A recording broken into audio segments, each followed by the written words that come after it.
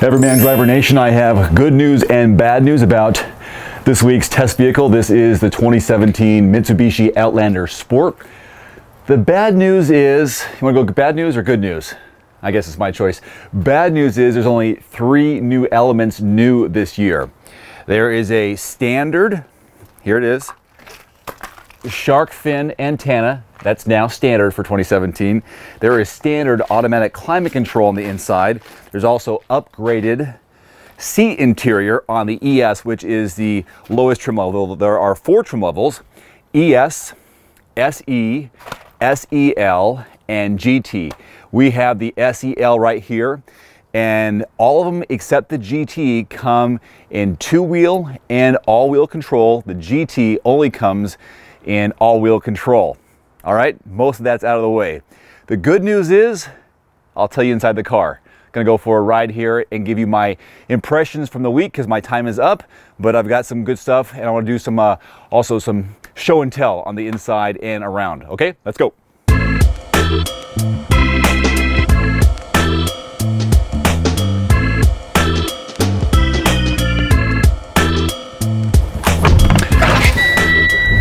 So here we are on the inside.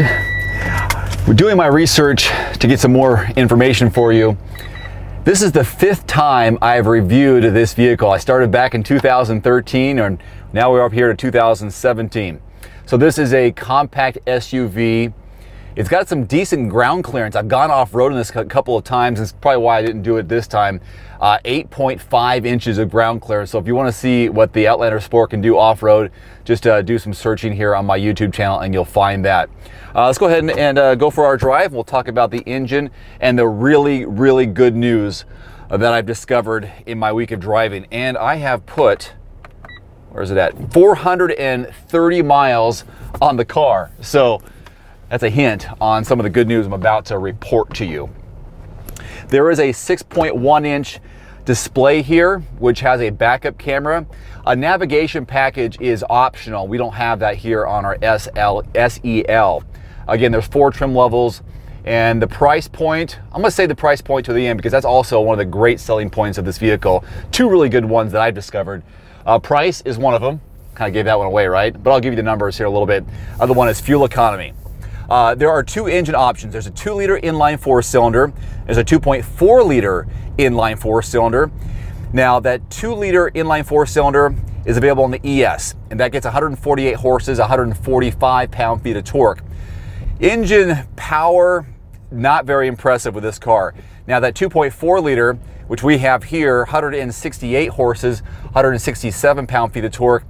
And I'll talk about competition, but I'll just bring up the Ford, I think it's the Escape right now.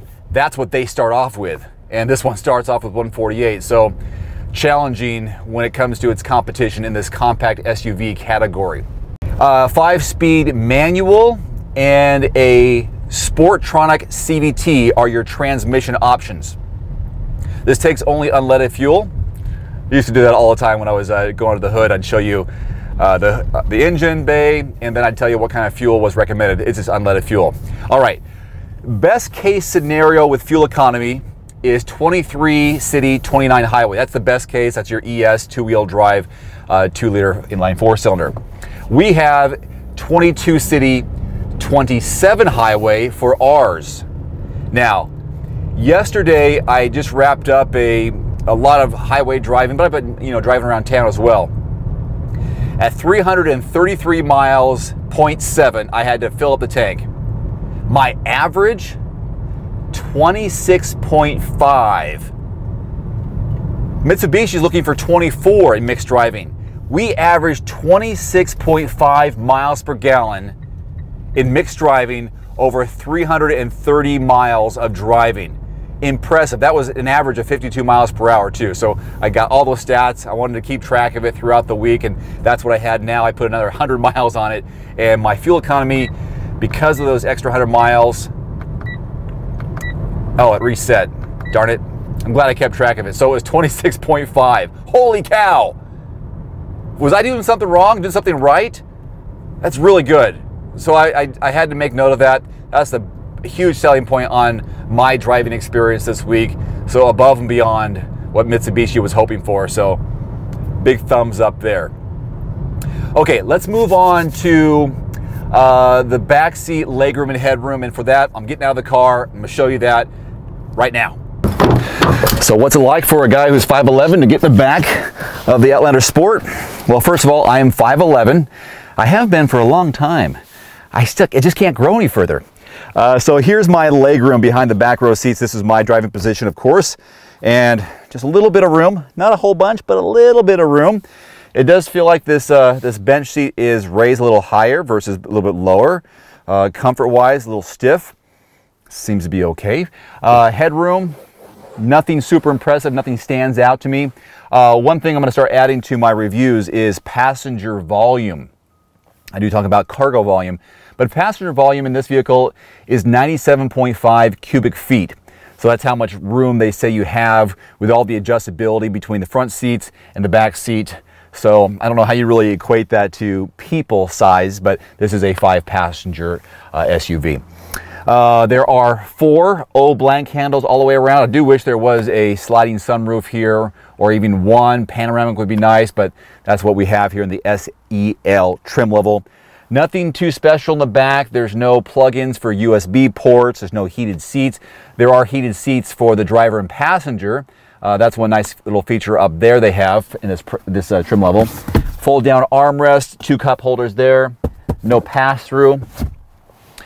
Slide over, the seat gets a little more firm in the center. Depends on how much room this person has here. You may have to make some adjustments for your knees, because right now this seat is pushed back maybe 1.5 inches, and now my knee is pressed up against it, whereas this one is just the way it is. Okay, so head's about touching the roof line.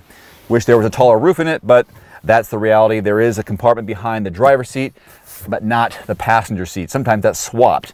Kind of odd, isn't it? Okay, that's all I got for here. All right, time for a little bit of cargo volume demo. And for that, I'm gonna keep on driving here because I'm not done with my errands. So behind that back row of seats, you're looking at 21.7 cubic feet of volume. And I am using myself as the demo. See how I get in the car? Isn't that nice? Now you can fold these seats down, which are a 60-40 split. You increase it to 49.5 cubic feet of cargo volume in the back. Pretty good. You know, compact SUV, you want to have plenty of space, and I think this space is very useful. You can utilize it pretty well. I was able to put I think it was a 4x5 whiteboard back there, and it fit. And I've also been storing or hauling some camera equipment, a light kit, and of course groceries are no problem. Even put Max back there one time. So it's all good to go with cargo volume. That's a good thing. Now listen to this compact SUV rival lineup with the Outlander Sport. Ford Escape, Jeep Compass, Kia Sportage, Subaru Crosstrek, and the Nissan Juke. That's a stacked field. Exterior wise, boy, it's really hard to compete with some of those other vehicles. I mean, I love the way the Subaru Crosstrek looks, even though they don't make a XV anymore. Kia Sportage, it's got some great things on the inside that this one does not. What I'd say about the interior of the Sportage, not the Sportage, but the Sport, is vanilla. Nothing super exciting about it. When I step in the car, I'm not going, ooh, wow. You know, there's no oohs and ahs. You know, this 6.1 inch navigation screen, well, it's a touch screen here. These dials, these circular dials, I remember when I was at Ford and they were doing some demos on how they were designing the Ford F-150. This is just an example. Not that this is a Ford 150 or anything like that, but they were putting gloves on people and saying, how easy is it to turn the knobs on the F-150 on their entertainment systems? Well, these knobs here are very hard to turn even with your normal fingers. Can you imagine if you had gloves, what it might be like to turn those? So I think those could be a little bit bigger, maybe some grip on them. They're kind of smooth right here. And the color scheme, the graphics, a little outdated. I don't know, just this needs a little bit of uplifting. And it's kind of just, again, vanilla, meaning it's okay for just about everybody. For bang for your buck, it's a good deal because price point is very economical. You can get into one of these cars for just under $20,000, a little over $20,000 when you have to pay the shipping and handling and tax and destination fees. And then right around $28,000 at the top. And then you can add some packages onto it, like the navigation, other different packages and stuff. So price point is pretty decent to get in, but I think they need to work on the interior to make it a little more user-friendly, a little more exciting. That's what I'm thinking. And the drive, you want to know what the driving impressions, hey, it zips around, you know, quick little car, but it is lacking some of that punch. I don't really personally use paddle shifters very much, so that's not a big selling point for me. You may want to, but the CVT, it's okay. I mean, I don't have the 5-speed manual because that's in the ES trim level, but I'm working with the CVT, which has Sportstronics, so that's fine. And oh, I don't think I've ever mentioned this yet. There are 4 different drive modes, or I guess there's 2-wheel drive, there's 4-wheel automatic, and then there's 4-wheel lock. That's where that all-wheel control comes into place. And I was driving around town a little bit, and I was concerned about the snow and the slush, so I made sure I just pushed the button down and to put it into 4-wheel lock, which I did utilize when I went off-road in previous versions of this car in past years. So driving around town, you know, it's just plain Jane. Not a bad way, not a good way, just plain Jane, right down the middle. All right. I think that's going to wrap it up for my week of driving the Outlander Sport, my 5th time.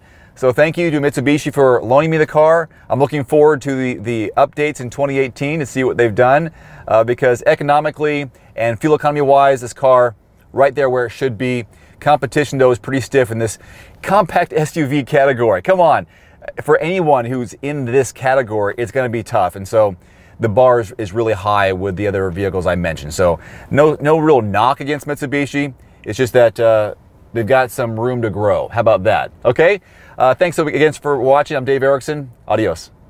Hey guys, it's Dave. I just want to say thanks once again for supporting Everyman Driver and watching my videos. Can you do me a small favor? The next time you're in the market for a new or used car and want to schedule a test drive or just want to get a really great price quote from a dealership of your choice in your zip code, click on the link below and fill out a short form. It's car.show/Everyman Driver. Now it's totally free to you and there's no obligation whatsoever to buy or lease anything. It's just a quick and easy way for you to help support my work and keep this channel going. There's also a free phone number, 844-765-0610, and you can talk to a car segment specialist for car shopping advice and direction. That call is also free to you. The link again, car.show/Everyman Driver. I'd really appreciate it. Thanks again.